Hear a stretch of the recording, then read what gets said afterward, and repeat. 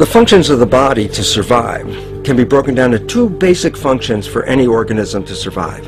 You have to be able to grow, maintain yourself, take care of your biology, but you also must be able to protect yourself, so that if you're just growing and you can't protect yourself, you'll become food for something else. So the survival involves a balance between growth and protection. Through the history of human civilization and through human evolution, we recognize that our nature is to be in a state of growth, and that our protection is only supposed to be used to, help us out of that threatening moment. You can't be in growth and in protection at the same time. So the significance is, when we see a need of protection, the stress hormones in the body shut off the blood vessels in our viscera or gut, which is the part of the body for growth. Well, the issue is, if you took the blood from the viscera and moved it out to the arms, then you left no blood in the viscera. That means no growth. But you're ready to fight. And when your fighting is finished, then the blood returns back to the viscera and you grow again. But in the world that we live in today, it's 24/7 fear.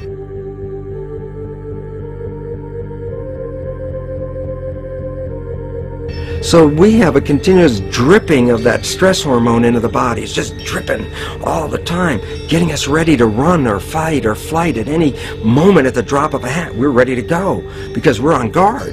Well, the problem is, what does that mean about your allocation of energy? And it says, we're spending most of our energy in protection.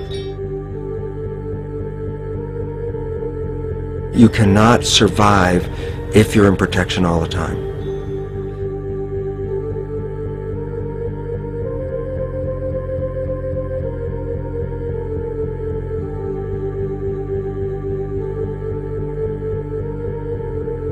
And if the parasite can control the nature of the fear, it can then create a fear among us that only it can defend us against. A recent physical manifestation of this comes from Zbigniew Brzezinski, former Secretary of State who also supported President Barack Obama. In his book, The Grand Chessboard, he states, as America becomes an increasingly multicultural society, it may find it more difficult to fashion a consensus of foreign policy issues, except in the circumstance of a truly massive and widely perceived direct external threat.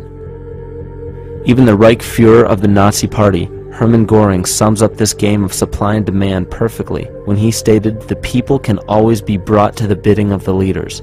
That is easy. All you have to do is tell them they are being attacked and denounce the peacemakers for lack of patriotism and exposing the country to danger. It works the same in any country. It also works the same in every individual psyche. Just remember that the false ego has only one desire: to become greater and more powerful than the true self. This illness causes us to believe that we are separate from nature. This is why we see such a rise in the dependency of technology. This is why we see such little stewardship for the earth and the environment.